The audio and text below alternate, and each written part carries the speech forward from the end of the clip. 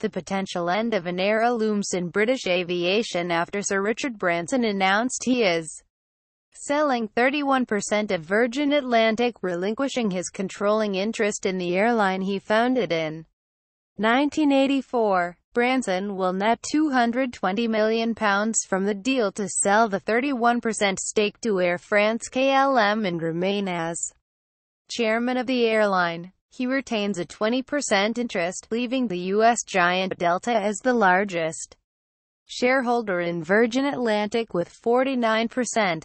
Virgin Atlantic is expected to retain its independence as a UK airline and will continue to fly under the Virgin brand.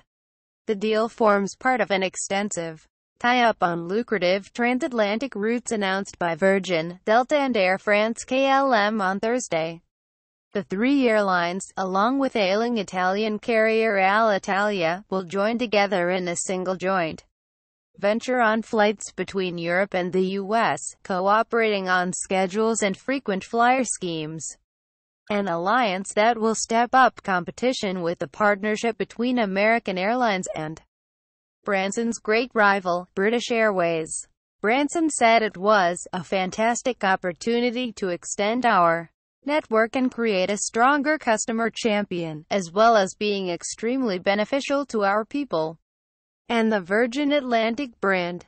The 67-year-old entrepreneur, probably the most famous face in the modern aviation industry, started out by chartering and selling seats on his first plane when a flight was cancelled in the Caribbean. He later positioned his Virgin Atlantic airline as an exciting, glamorous upstart trying to break the grip of a stuffy BA on UK aviation. That rivalry intensified in the Dirty Tricks battle in the 1980s, which saw Branson win a large label settlement from BA. He later presented the airline's first tie-up with Delta, announced in 2012, as a response to the national carrier's dominance from Heathrow to the U.S. Delta bought a 49% stake in Virgin in 2013, a move that BA's chief executive, Willie Walsh, predicted would end in Branson ceding control within 5 years.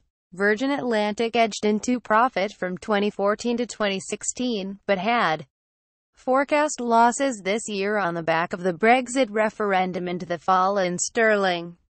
In a letter to staff on Thursday, Branson said it was an exciting day for the airline, and said he would still remain as the largest individual shareholder, adding that his new partners all agreed the brand should survive, but he noted that the airline had been operating for half his lifetime, and added, "As I get a little older, I want to be certain that all the necessary building blocks are in place for Virgin Atlantic to continue to prosper and grow for the next 50 years.